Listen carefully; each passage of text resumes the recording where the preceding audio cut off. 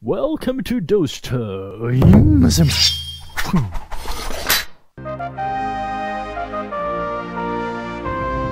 Hey guys, today I'm showing a bizarre festival called Tenteko Festival, in Japanese Tenteko Matsuri.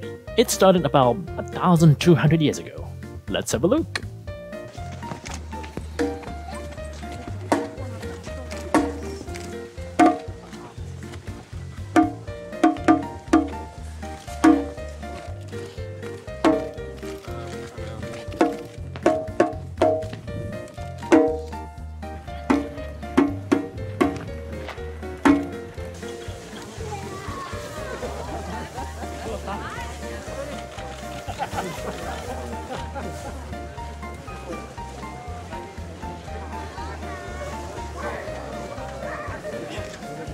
What the heck?